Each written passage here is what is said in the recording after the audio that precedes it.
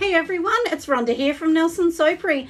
Today I'm going to take you along and show you how I actually make my tropical donut bath bombs with the beautiful glazing on top, and they were going to look just like this. So look how sweet these look.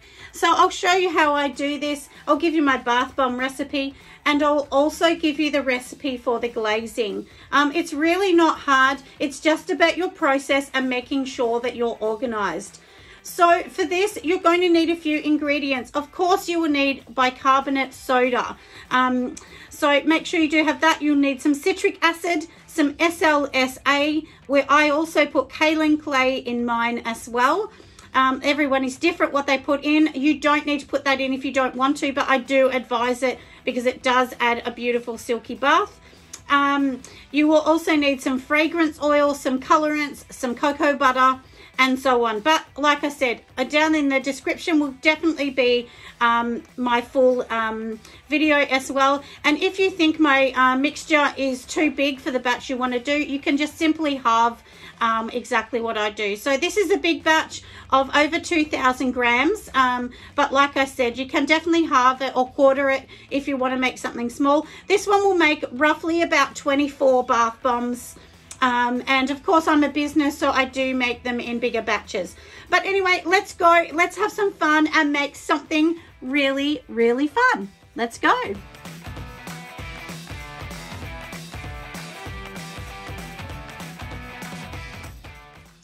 Hey everyone, it's Rhonda here from Nelson Soapery. Today is one of those crazy days of making hundreds and hundreds of bath bombs, but I thought I'd take you along while I'm making this absolutely beautiful tropical one.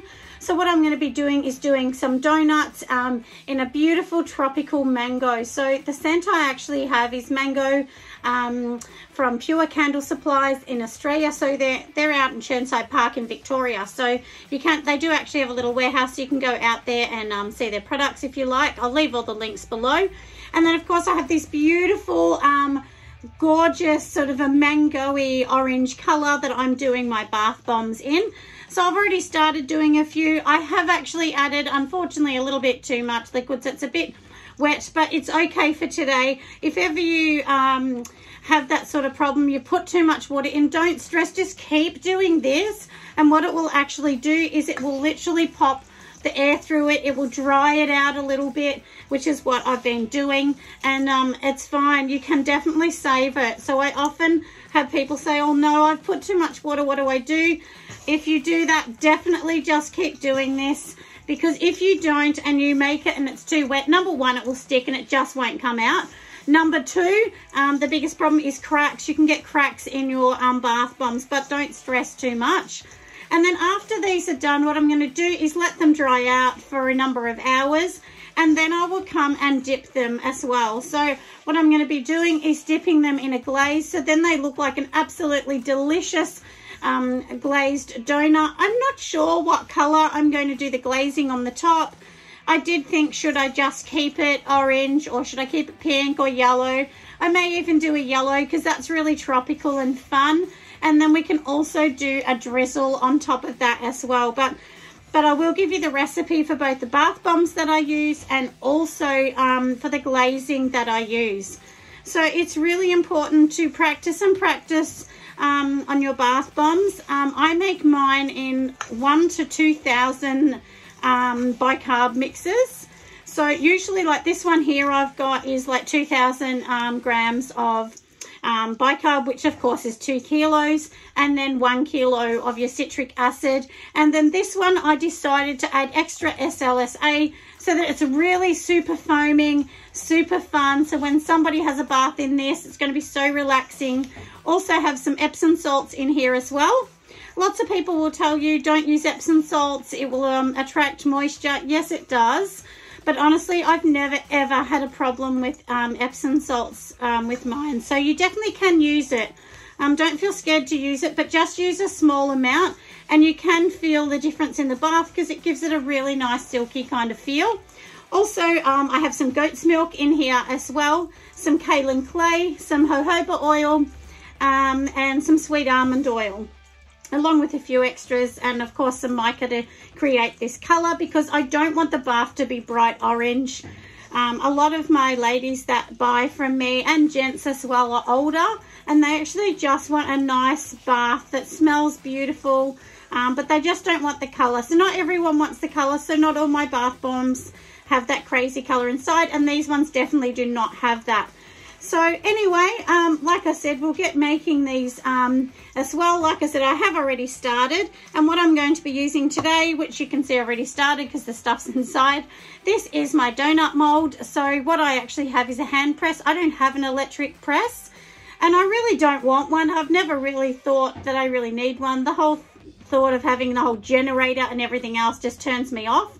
But anyway, so this, all I've got is my round circle here that you can see, and then this comes into this as well, so you just slot it inside here. And the one thing that I love about this is, you know, when you have the two normal bits that you have, so say you have, your normal bath bomb mold, you've got to have those two, and then you've got to force it together and push it together. This way, the good thing is, all you got to do is literally pop all of your mixture in the top here. So this is all I'm going to do, is literally pop it in the top just like that. And then you get the third piece, and it just sits on top. So it is so much easier than trying to juggle them and force them together. And then all you do is, this needs to be pressed, and then I do have a machine that I'll press it in. But I will put the camera down in a minute so that you can just see exactly what I'm doing. And then I just press it out of here. And then all we're going to do is smooth along the outside. So we just literally take all this sort of mess off the side, because you don't want that, because this is what this little line that you can see here. So if you build it up a tiny bit, that little line is what is going to give you the satin ring that people are after. So basically, when you're using these, you need extra, you just need a little bit extra mixture, which I put here. That's why I piled it a tiny bit high, and then it will give you this satin ring. If you're selling these wholesale in particular and you want them perfect, definitely weigh each time. So weigh them, and then you'll know that everyone's going to be 100 grams or whatever. For me, I don't worry about that because I make so many. I know they're all very, very similar. And all we're going to do is just tap around the outside. Because my mixture is a little bit wetter than I would usually do, I do give it quite a big tap. Pull off the top, and you can see, look how beautiful that looks in there. And if you can see those tiny little dots, that is because of Epsom salts. If I didn't do Epsom salts, it'd be really smooth, but I do put the Epsom salts in because some people want it, but some of my bath bombs will not have it in. But anyway, these ones, I definitely thought I'll put them in. And then all I do is get my tray, which you can see I've already started to do some, and then I'm literally going to flip this upside down. And I'll show you. So I've set it on the tray, and then all we're going to do is you just squeeze the sides a tiny bit and release it very carefully, and there you go, it's all on the tray. Look how cute that looks. So anyway, I'll pop down the camera, and I'll keep making these, and I'll keep going along the way, and I'll take you on the little ride for me if you like. And then after I do these, like I said, I'll let them dry a bit, and then we're going to do the next bit, which I'll come back late this evening. And then I can dip them in, and just let them sit for a while. But generally, if you're going to dip them, like I said, into the glazing that we're going to make later on, usually you would let them dry. So you want these to be quite dry. If they're a bit wet, and I'll know if they're wet, you can feel them because they'll be cold, then I'll actually leave them to the next day. So usually I'll leave them to the next day. But I have so many to get out and make, because this weekend we have had 25% off on our store. Every now and then we'll be doing that. So but we might actually do like a members one where our members will get some discounts as well. So if you haven't, make sure you go over to our website and sign up onto our website. So we do have a newsletter, and in the newsletter we will actually be doing discounts regularly, but only for our people in the newsletter. So you need to be on it to get it, don't you? So but generally everyone knows when we're going to have a discount on anyway. And the newsletter, you won't get very many at all. It'll be maybe once a month. We haven't even started sending the newsletters out yet, but we will get onto that soon enough anyway. But if you want to know my website, it's www.nelsonsoapery.com, and that's it, no AU, just .com. And we send all over the world, so not just in Australia, all over the world. But yeah, so anyway, we'll see. And how much fun is this? I mean, It feels so beautiful. It's actually quite relaxing and soothing, you know, to do this. I don't mind at all. But anyway, like I said, I'll pop the camera down and you can keep watching me go with making these gorgeous tropical mango donuts. So let me go. We'll pop this down.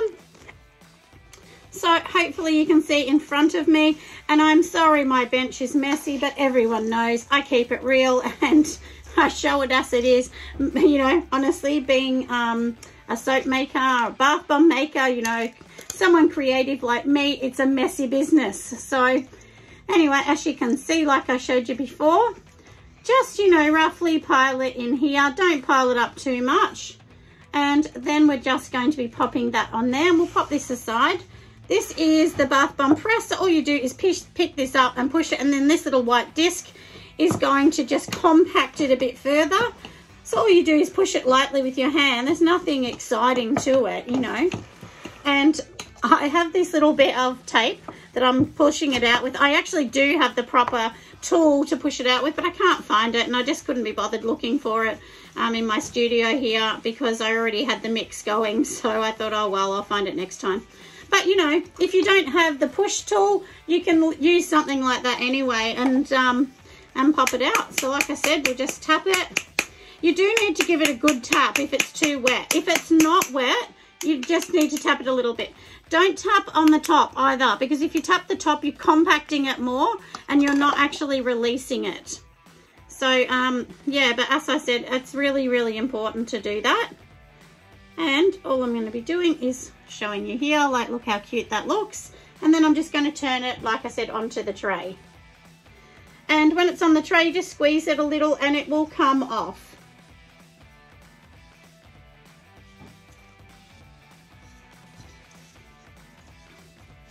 And once again, just pop that in there.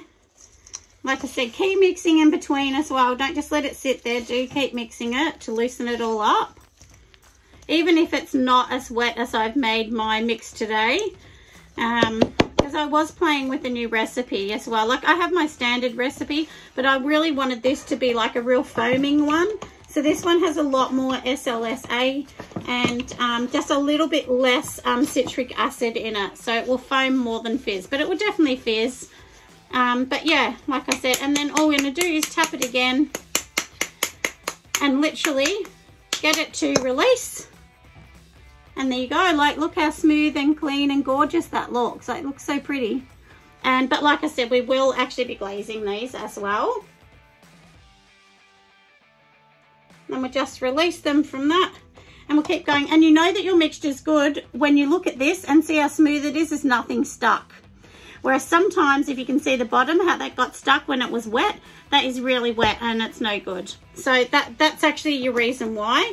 That's actually a really good kind of, you know, good test, I guess, to show you exactly what's right and what's not.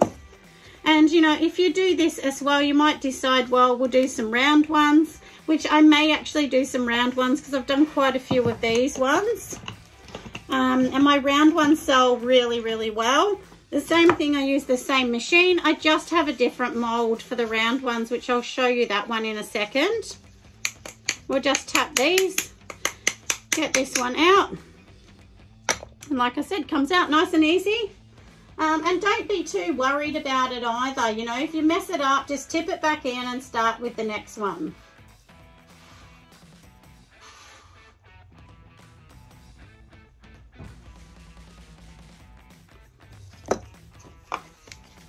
So maybe we'll do one more of these and then I will start on the circle. And I'll show you exactly how I do my circle one as well.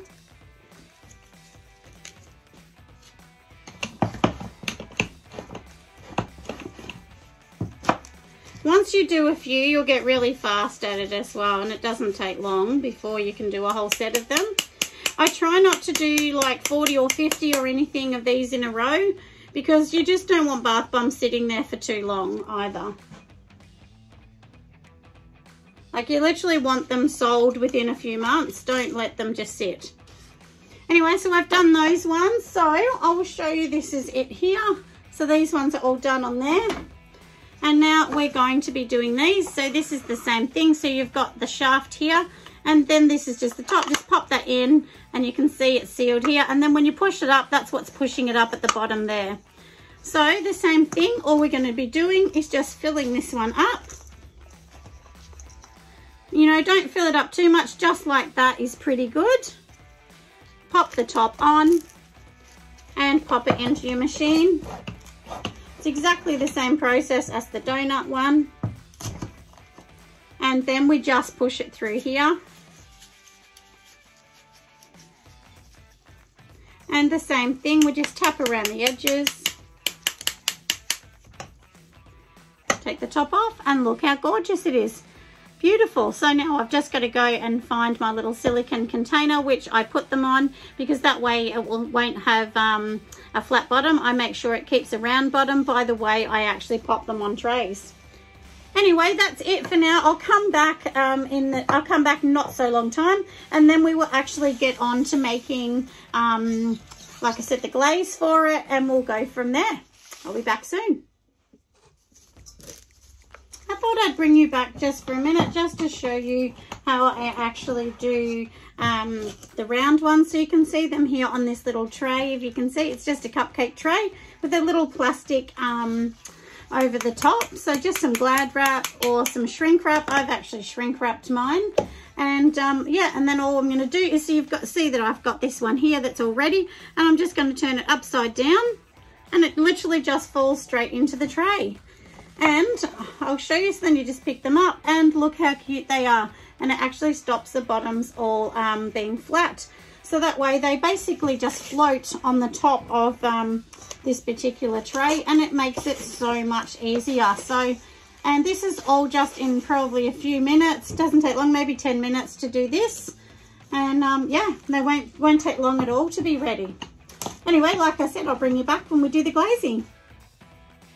Alright everyone, so let's get started. In front of me I do have lots of bath bombs, but we're just going to be doing the orange ones, and then I also have some of the little ball ones, so I'll do those as well. And I did have a practice with the little fishies, but they're for my daughter, so we won't be doing those ones. So now the thing to remember as well, cocoa butter when it melts, so if you're doing a market fare, this could melt, so do keep that into consideration. To be really honest, I do take mine even in summer to the markets, and I've never had any that have been a disaster that have, you know, melted totally. So don't worry about that. So in here, as you can see, we do have our cocoa butter in here. It's totally melted, and make sure you don't do it too hot because you could actually burn it. So just for the video's sake, I'm just going to move a couple of these out the way. And so we're just going to be adding in, like I said, our baking soda in here. So just slowly add it in, and you will actually start to notice the thickness. So, you know, you don't want it too thin. If it's too thin, what will happen is when you actually mix all of your, you know, when you sort of start to mix the bath bombs, sorry, I'll start again. Yeah, don't have it too thin, because when you actually have this particular mixture too thin, it will look transparent on the bath bomb. So that's one thing that you definitely don't want, and you need to keep mixing it to make sure you've got all the lumps and bumps out. And I can see that this mixture here is perfect. It's exactly what we want. It's a little bit thick. It's kind of like medium gravy, I guess you would say. But yeah, so definitely don't have it too thin, which I've done that before. And they can look really good until they dry, and then they dry like this terrible transparent kind of look. So we definitely don't want that. So now I'm just going to get the colour. So I'm going to be using this one here, which I think is called John Lemon. And this one here is from Sud Off. It's just a mica, a cosmetic grade, and like just a little teaspoon or something is enough. You might actually want less. It depends on what you want. But for this one here, I actually want mine to be, you know, quite yellow, because this is a tropical kind of bath bomb. So we do want it to be a little bit of fun. And this can be a top layer, and then you can actually add a different layer later on. And what I actually do is I will use the same one. So I'll mix this, make sure it's smooth. And then once I've popped it on all my bath bombs, whatever is left, if I have enough, I use that as a drizzle, and I just add like a little extra mica in orange or whatever colour I was going to use. So I think it is fairly good. We'll just, like I said, make sure all these lumps and bumps are out. If you can, definitely sift the baking soda that you're putting in. I was a bit lazy for the video and I didn't do it, but that's fine. I'm mixing it quite well, so I'm not sort of worried about that.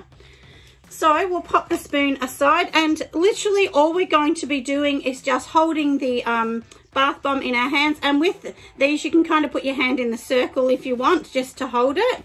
And hopefully it fits in here, because usually I do a bigger mix and I don't think it's going to. So I may have to come up with another plan, might I?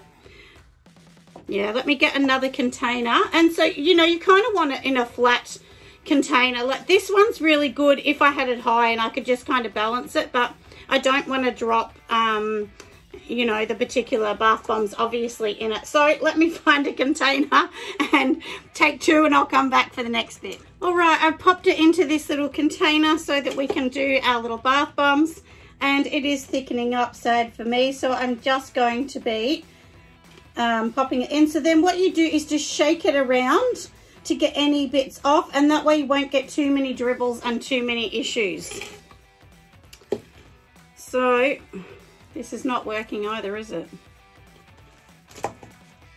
Because I don't have enough.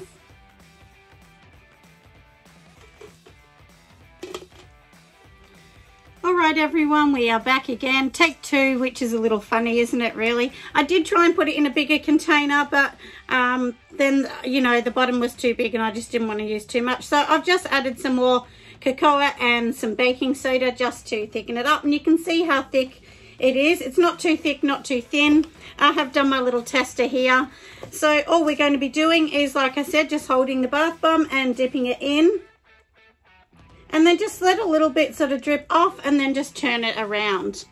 And look how cute that looks. So they really do look so sweet. And like I said, the hardest thing is the container. Like, you really want a flat one. Like, to be honest, this one's not very good. I really should have had this one flatter, but I actually couldn't find one that sort of fit the amount that I wanted to pop into it. But, you know, and then if you want to put sprinkles on, you would sprinkle that on now. But I'm not going to do that, because I am actually going to be doing, like I said, just sort of like an orange drizzle on top as well. If you want to put, like I said, hundreds and thousands or anything, you can do that. Or even if you want to put, you know, like some little flora on it or something like that. If you're doing lavender ones, maybe you might want to put a tiny bit of lavender on the side. Just a tiny weeny bit, just to show what it is. It's more like a feature. It's not going to kind of do too much rather than be a feature of it. And you can probably see how I'm holding it with my finger through the donut hole. It's that way you're sort of not really touching anything else, because you don't want a finger mark in it or anything like that. But you'll probably have a better container than me, but for this video I thought, look, we'll just do this. And then of course I do have my sphere ones. Now what I actually do with these is I just dip these ones, you know, like I said, just kind of go around in circles. So then they look like this, and then I would put these straight back into a tray. So I do have my floating trays here, and so once they're like that, I will literally sit them just like that.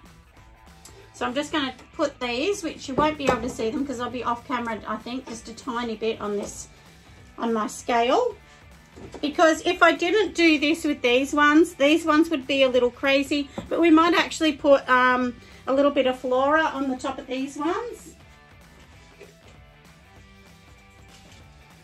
So this is just some calendula petals that I'm going to use, and you can just pop something on those to make them look a bit cute. So that's literally all I'm going to be doing, because these ones are a little tropical one.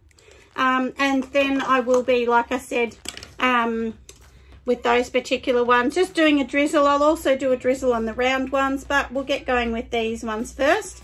In between doing these as well, do make sure you kind of mix it or swirl your mixture around, because I can see that mine is starting to get a little thick. If it gets too thick, you can pop it back in the microwave as well. So yeah, just to kind of loosen it off a bit, because you're doing it a bit thicker, so it will kind of thicken up a tiny bit. And yeah, that's it. I mean, they look so cute. So I will show you a finish up picture at the end once I do them all, I'll show you a finish up one. Then all you're going to do is just leave these to sit here. So I would actually leave these to sit for maybe, you know, an hour or two, and then you could package them up. Anyway, I'll let you go for a minute, and I'm going to come back and show you the end result. And I'm sure you're going to think they look amazing. All right, everyone, so I'm back again. So as you can see to the side, I've done the little balls, and then from here we do have our sweet little donuts. So now I wanted to show you something as well. If you have a look at this, can you see those little lumps? That's because I didn't mix the bicarb in that enough, but for me, I don't care because I think it does look like little sprinkles underneath. So now in here, I do have some more mixture of a bit of orange, and then I'm just going to be popping this orange over the top. You can just run it up and down with a spoon, and if you can see how cute that looks, it really does look nice. I also have these that I'm throwing away. These are tiny little, what are they, pineapples. So I'm just going to put one on each one just to make it so that we can see it is a tropical little one. And I mean, look how cute these look. I think they're just so cute. I really, really do love them. And, you know, every child will see these and, of course, will adore them. To us, well, mums and dads. I get lots and lots of ladies, and I'm actually starting to get lots of ladies in their 60s that are buying bath bombs, and they just said it's just a little relax. It's a little time just for them. So I actually think that's a great idea as well. But like I said, you can put, you know, some sparkles, or you can put some leaves. I mean, you can put anything on it really, and some sprinkles, but, you know, do it straight away because they won't stick if you try and do it even, you know, 30 seconds later. If they dry quite fast. So you definitely do need to get onto them really fast. But, and of course your mixture will start to dry up as well. And you can see underneath here, I do have some baking paper as well. And do remember too how I said keep mixing it. So like in between, just mix it so it doesn't thicken up too much as well. But yeah, as you can see, they look really sweet. And I'll get going with these. I'll put a tiny bit onto, you know, the little ball ones. But other than that, we're actually done. So thank you everyone for listening. Hopefully I've been helpful for you today. I'll see you next time. Bye for now.